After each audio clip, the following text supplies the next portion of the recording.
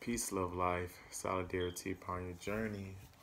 Today, I will be talking about my experience as far as the wavelength and the sound wave in which I was experiencing last night.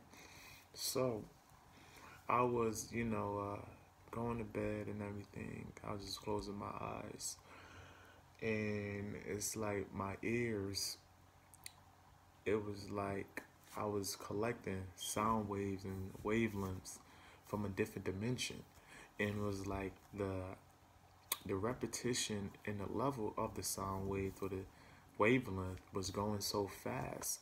And it was like it was going so fast to the point where it sounded almost like an alarm went off. So I tried to wake myself out of sleep and everything. I'm like, oh, but I couldn't. But it's not until about 10 seconds later then I actually, woken out of my sleep and everything. I'm like, yo, what was that? But before all of that was occurring and everything, I must add this on also. I was hearing my aunt voice like in my subconscious brain on because it just was a reflection of what my day was consistent of previously yesterday and everything because I was spending time with her. And just the fact that I was actually hearing her voice that was sounding so clear like I actually was speaking with her, it kind of left me with curiosity, I would say. So also I would add on, she went out and about like 12:30, 12:35 ish and everything. She left the driveway in her vehicle and she went to her destination, and it seemed as if I actually heard her speak, right, from the distance where I was at until the distance she was located at the time period. So I said to myself, like, damn, what is this thing? I gotta tap in. I gotta research and everything. What is it? Is this a message? Is this a sign?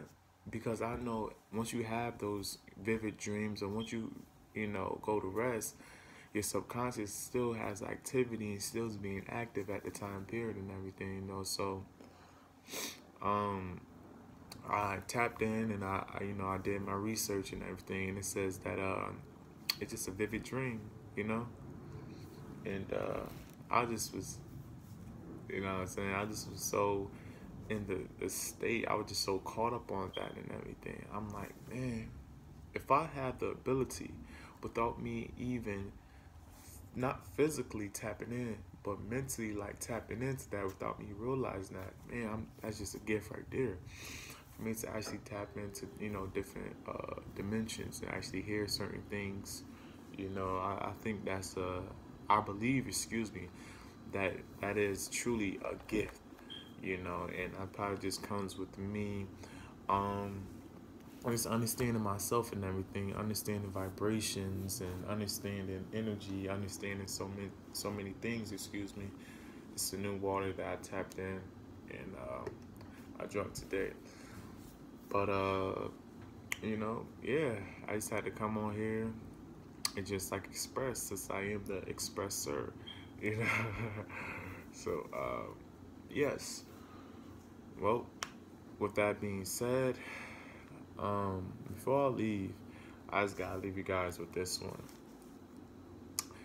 Make sure um, that you secure your aura, your light, the light that actually is defining of who you truly are. Also, I would say once you tap into high frequencies and everything, you disconnect yourself, which is AKA from this reality, that's called a hypnosis. When you disconnect yourself from this physical reality in which you live in, there's nothing wrong with hypnosis, neither, brothers and sisters. But we gotta get to a point where we disconnect ourselves from this physical reality and actually have um, agreements with that or agreement with that. So thank you for your time.